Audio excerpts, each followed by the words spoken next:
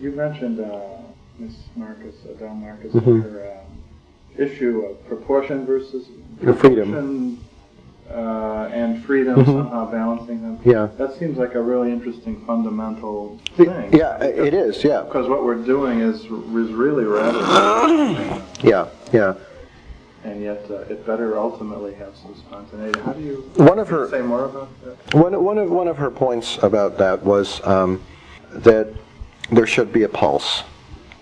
She never talked about beats, and she never talked about metronomic beats or anything like. She just talked about pulse, and I think the subtle but crucial difference is that a pulse is something that is organic. It's something that's human, and it's something that has a regularity about it, but is not metronomic. And so a pulse is something that can quicken and can slow down, but in an organic way. And you take a look at Schnabel's edition of the Beethoven sonatas, and there are subtle, he uses metronome markings for convenience, but I mean there are basically subtle changes in this pulse rate, if you will, all the time. I gave a lesson a couple of days ago.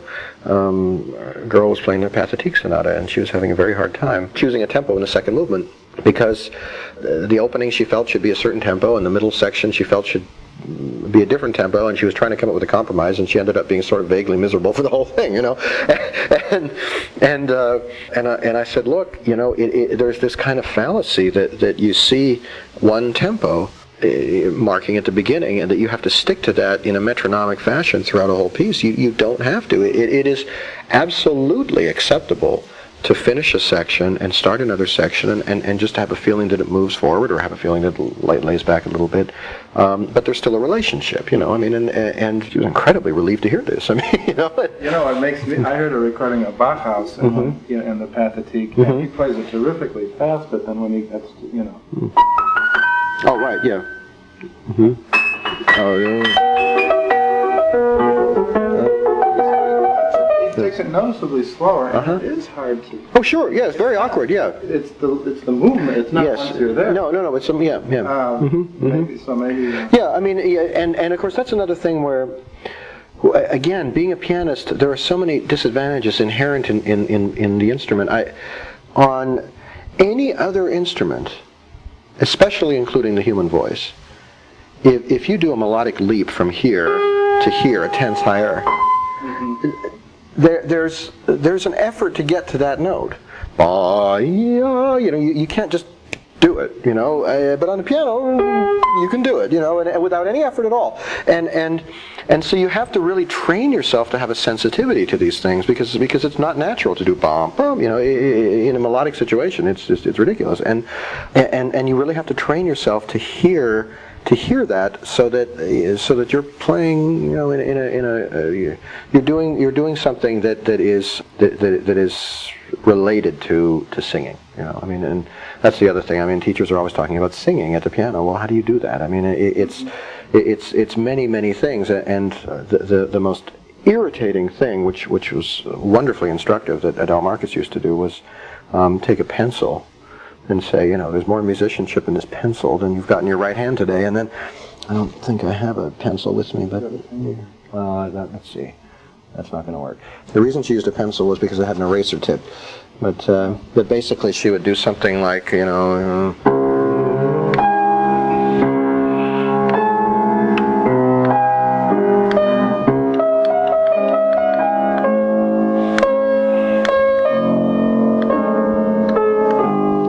you wouldn't hear the click because of the eraser, but I mean, she'd play it so beautifully, and you'd be in tears how beautiful it was, and and she'd be using it, as a pencil, but it sometimes playing the piano is just simply too easy. Sometimes playing a melody is just too easy, and for a pianist to play, and the real artistry is making it an experience instead of just playing notes. And it's not easy to learn to do that. You talked about how in the time of Chopin, the knowledge of the Polonaise or the dance forms, the mazurka that he wrote in would have been assumed it was in the air, in the cultural atmosphere. And it is less so in mainstream America, let's say. Isn't it becoming an issue to sort of convey and teach this aspect of playing, not so much the analytical, theoretical aspect, the mood, the world in which these composers. The world is important, and there. I don't know, through reading literature. Or yeah, but also. I mean, with the Del Marcus, you have a lineage. Is that way? Absolutely, and I think many of those things are things which are passed down as traditional values and traditional types of understanding. I think it's valuable to be aware of these things. I also think you can get too worried about it, but for the longest time, wasn't comfortable playing polonaises and Hungarian rhapsodies and things. I felt like there's a nationalistic rhythmic requirement that I don't quite get yet. And Marek in Banff was, I remember, I studied mazurkas with him because even Rosina Levine would say, well, let's leave the mazurkas to Marek when he was studying at Juilliard, because he Jablonski, yeah, because he's Polish and he understood, you know, it was just part of him, and I can't remember all the details now, but he actually was able to sort of mathematically on a blackboard show us the difference between a mazurka and a waltz, you know, and exactly what the implications are, and including, you know, the harmonies and how they move and what they represent. But any one of us can learn how to do that and learn how to. I mean, first you have to learn it, and then you have to forget what you've learned and just be natural again. You know, so it's like a two-step process. But it's kind of satisfying to think that if we're having difficulties playing mazurkas and polonaises with the right kind of flavor. I've heard some very, very funny mishaps with Europeans trying to play Gershwin, for example, you know, and you know, we have our own stylistic things that we are familiar with, actually, and that others aren't. Even playing recently the Barber Piano Concerto, there's an element of rock and roll in the last movement that is totally American. I mean, even though it's in 5, but there's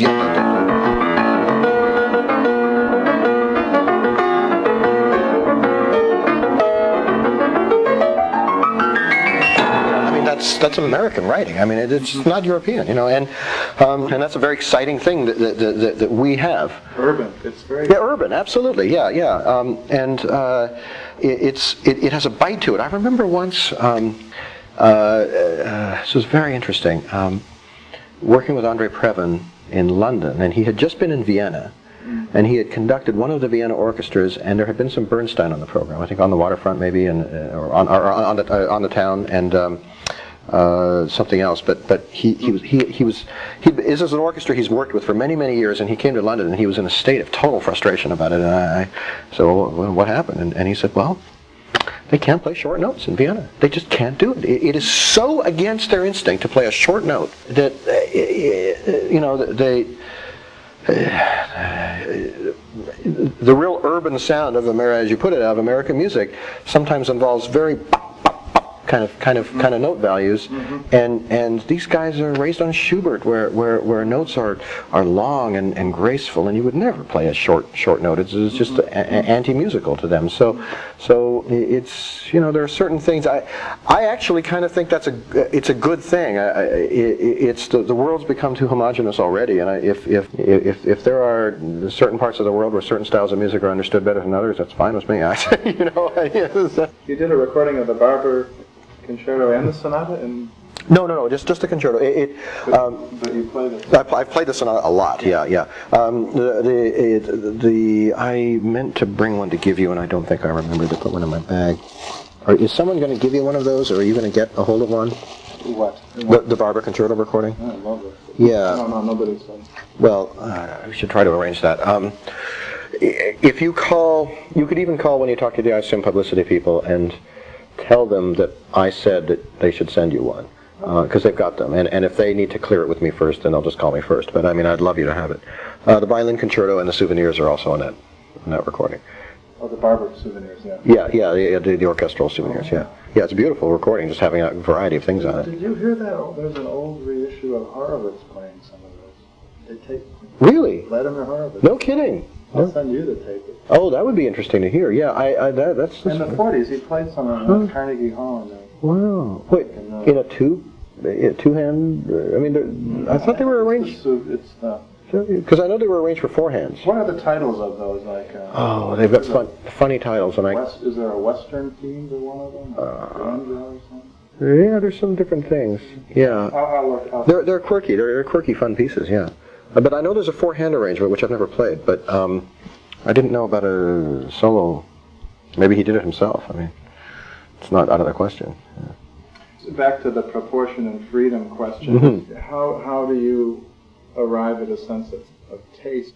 I guess I assume from her thinking that if everything were absolutely perfectly proportionate but not free, we'd have a very cold kind of structured thing that wasn't expressive. If everything were too free without structure, we'd have it's amorphous. You lose the whole deal. Perfume. How do you? It must be a feeling. It's a feeling because it's a stylistic issue with different composers, and it's a specific issue with different pieces. But there's just a very different way of approaching it in Chopin than there is in Mozart. But it's an issue in both cases. And Mozart can be very dull if it's metronomic, and a Beethoven slow movement can be death unless you really understand the structure. I mean, and you have to understand the structure and how it's the big picture of not just each bar, but each group of 8 bars and 16 and 32 bars and how they relate, and you need to know that before you can play. And then the proportion of it starts to fall into place, and you start already to feel an instinct of your own as to where you can let up and where you can move. Another issue about freedom in playing is that a lot of musicians, when they want to be expressive in a temporal way, make some kind of a retard or slow down, and it doesn't seem to be as obvious to do the opposite and to move forward. And so I hear a lot of music being played by very sensitive musicians who are slowing down here and taking time there and slowing down here, and then it starts to fall apart because there hasn't been any reverse polar thing, to compensate for it and have it move. So that helps a lot too, because again that's something with the pulse, that you can actually have a very regular pulse, and then within those big beats be doing some very interesting things, which include pulling back and moving forward. I think in the variations this morning I felt that the issue that you were trying to work with was really the very demanding task of dealing with the relationship of one variation to what's coming next, and its existence with relation to the other variations, but also what's going on. So there are different levels. There are many different levels. Actually, the Brahms-Handel variations in particular, the Brahms Paganini variations also have a sense of building up, but in a different way. I think in the case of the Brahms-Handel, it becomes just this absolutely profound crescendo of activity and everything. And the Paganini variations are more difficult in the sense that many of those variations, every bar is the same rhythmic pattern. And you have it repeated 8 times, and then you have it, and then another 8 times, and then you're into the next variation, and it's just so easy to have it either come off as metronomic or to always do a retard at every 2nd bar or every 4th bar, and it just can fall into those kinds of traps very easily, and to get out of that so that there's a sense of a longer line, and it's very tough. I mean, that doesn't come easily, and in the Handel variations, kind of like the Rachmaninoff Paganini variations, there's a sense of big groupings of variations and then an overall kind of build-up of activity, and you have to achieve all of that at the same time as all the detailed things that you're doing along the way. Are some pieces, I suppose, easier to grasp for maybe younger people or beginners, maybe a little bit less complex in that way? There are no easy pieces, but... Well, yes, no, but I mean, certainly there are some. I mean, a lot of character pieces which includes short pieces of Schumann, and it includes short pieces of Bartók and Ginastera and any number of others. But there are a lot of shorter pieces in which, like a novelist writing a short story, you can explore some very specific musical issue and not have to worry too much about structure. And some composers, like Schumann, for example, were clearly more comfortable working with character pieces than big structures. I mean, I think Schumann's sonatas suffer a little bit, and his symphonies also, from being a little bit repetitive and really kind of actually square. I mean Schumann, who on the one hand was so personal in what he wrote for solo piano and what he wrote for voice, his chamber music and his symphonies are remarkably square in their construction. They're just big, always 8-bar chunks that cadence and start in the same place, and it's more challenging than it should be sometimes to make that work. I mean, if you can achieve that kind of flow that is what you'd call Schumannesque, you achieve that flow, then it's fine. But it's not always easy to get that. That's always kind of an interesting thing. I remember when I was working with Lee Kum Sing in Vancouver, that was the first time that I understood how to work in detail. I mean, I took Beethoven Opus 10 first movement to him, and I remember we spent several lessons just on the first couple of pages, and it never occurred to me that you could be that detailed before about, I just hadn't thought. I was very instinctive. Which Opus 10 was it? Opus 110, the one that the one that Ian played a little bit of today. I didn't understand how much there was. I was a very instinctive pianist up until that point, which was a good thing for me to be. But at that point, I suddenly needed to get very serious about detail, and Kum Sing was wonderful with that. I mean, he showed me touch, and he had this very sophisticated way of pedaling that I had never really thought about, and just many things. And then, sort of simultaneously, during the time I studied with him and studying with Adele Marcus, I went to Banff and studied with Jablonski, and Marek always stressed expression and line. I mean, he really was the first person to teach me about how to phrase a line and how to make a line sing and make a line have a direction and a big overall shape and all that. And then by the time I got to New York to study with Adele, I mean, she put it all together. She just put it all together and sort of fine-tuned everything. Ian's father, Edward, really is an astonishing teacher. I mean, he's the best teacher of for young people that I know. I mean, he somehow was able to always get, he understands that discipline comes first before too much freedom, and how important that was. And then my other principal teacher was my mother, who basically sat with me every day when I practiced. How helpful that must be. Infinitely. I mean, it was definitely a family affair when I was a kid. I'd have these, weekly lessons with Edward. But my mom, basically every day that I was practicing, she'd be either sitting and listening or nearby and listening, and just kind of monitoring that I was following whatever I'd been taught in the last lesson. That's the point where a lot of kids freeze up, isn't it? I mean, they're so... Yeah. I mean, that's the risk. Well, the difficulty is you go through stages. Something that Mr. Lee wanted very much to do was he did not want me to have to perform for a couple of years. And I was so into performing when I was a kid. I mean, I performed dozens of times a year in small little music festivals and other things, and I was just always on stage playing, and I loved it. And I think he wanted to muddy the waters and confuse me for a while, and he wanted to feel free to take my technique apart a little bit, and he knew that if he went into that much detail that I was going to be kind of messed up for a while on absorbing all of that, and he didn't want me to have to perform for a while. Of course, my parents didn't really understand that, and they didn't want me to stop performing and competing and all that, but he went out for a little while anyway, and of course it was extremely valuable for me to be able to experiment and have the freedom to experiment and change some of my technique and change some of my approach, and not have to suddenly rehearse something for a concert, but just forget about that for a while. And every musician should go through that. I think there are certain things that all musicians should go through. I think somewhere along the way you need to go through a period where you're not performing for long enough that you can experiment. But I also think I was a natural talent when I was young. I played with a lot of ease, and I always felt comfortable. I was able to get away with practicing less than most of my people who were the same age. But around about the time I was 20 or 21, I was at Juilliard, and I thought, I need to really, really work. And I could kind of see that I needed to really work. And for about 3 years, that's all I did. I mean, I really worked. I mean, and I enjoyed myself, and I had a good time, and enjoyed New York and all that. But I was basically focused on practicing more than, well, I mean...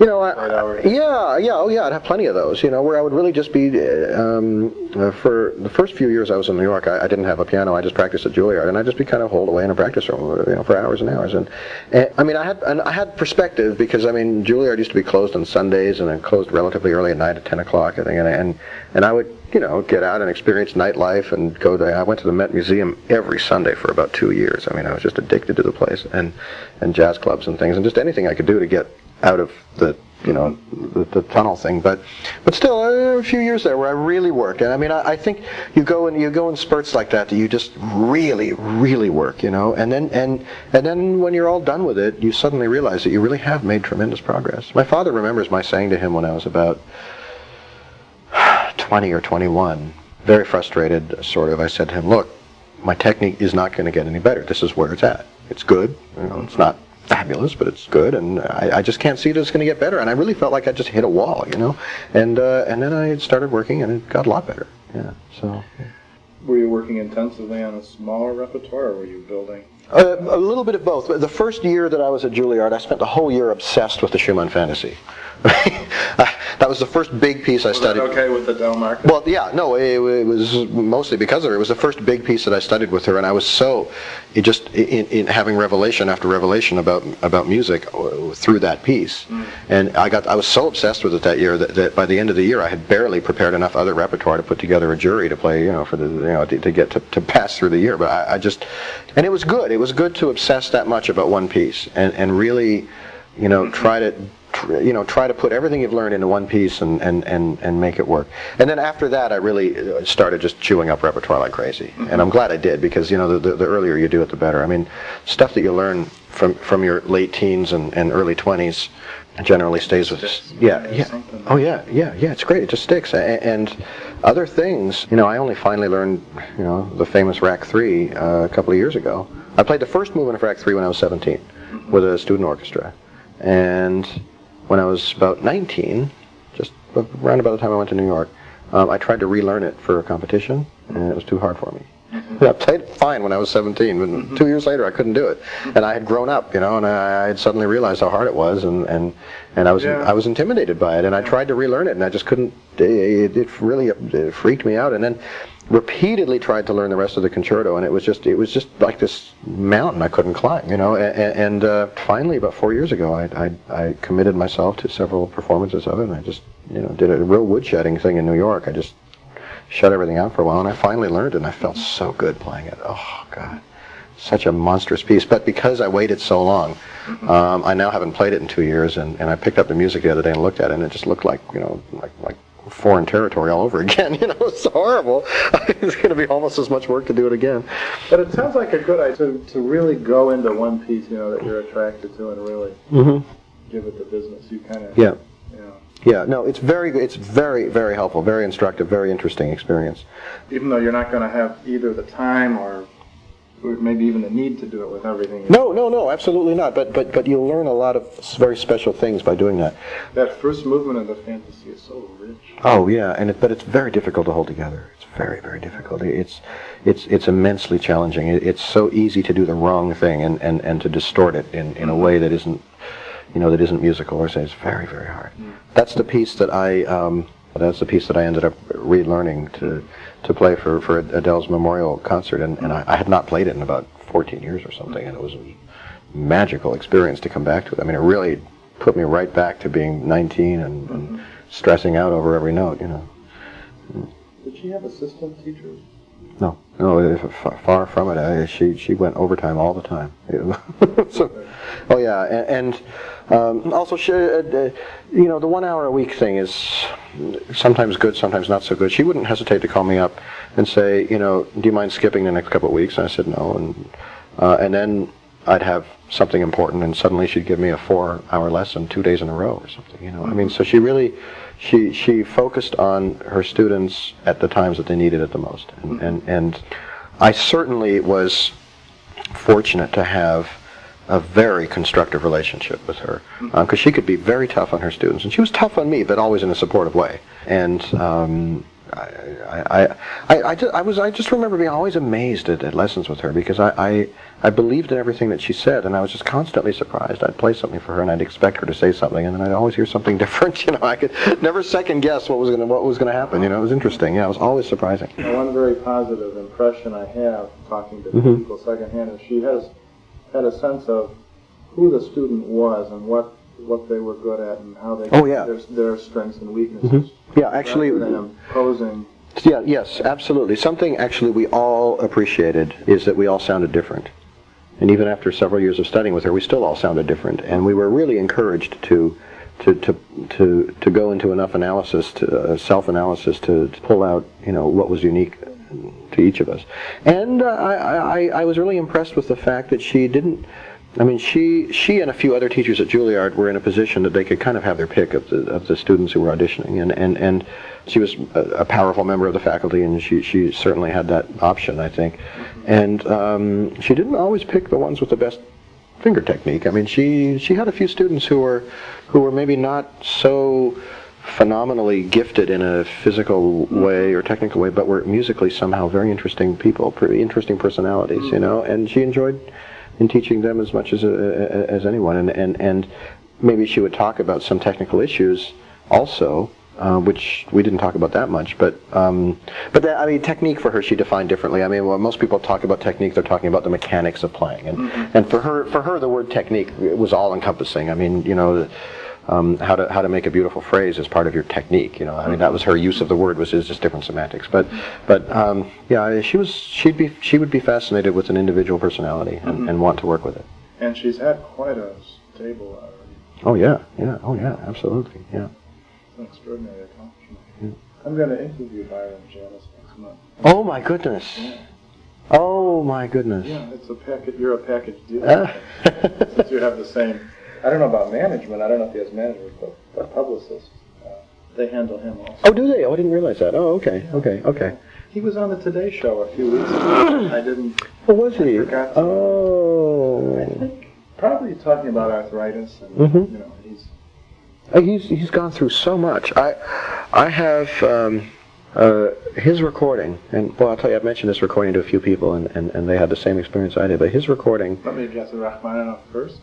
Then the Prokofiev third, with Kondrashin. Yeah. I obsessed with that recording when I was a teenager. I mean, I listened to the Prokofiev in particular, but both of them. But Prokofiev, I mean, I just remember listening to it so many times that the record is completely scratched up and beat to hell, and you can't, just skips all the time now. But so many times. Yeah, it was an incredible record. I heard him here. Oh, it has to be at least 20 years ago. I think more than that. He played. Was one of the Saint-Saëns concertos called the Egyptian? Yes, it's the fourth or fifth or something. Yeah. He played that, and I could see something wasn't quite. Something wasn't quite right, and then that was. He drastically. He was really great having him around for Adele's concert. I mean, we were all so incredibly grateful to him that he would play at all. Yeah. Just sort of an interesting aside, we needed two pianos because there were a couple of two piano performances on the program.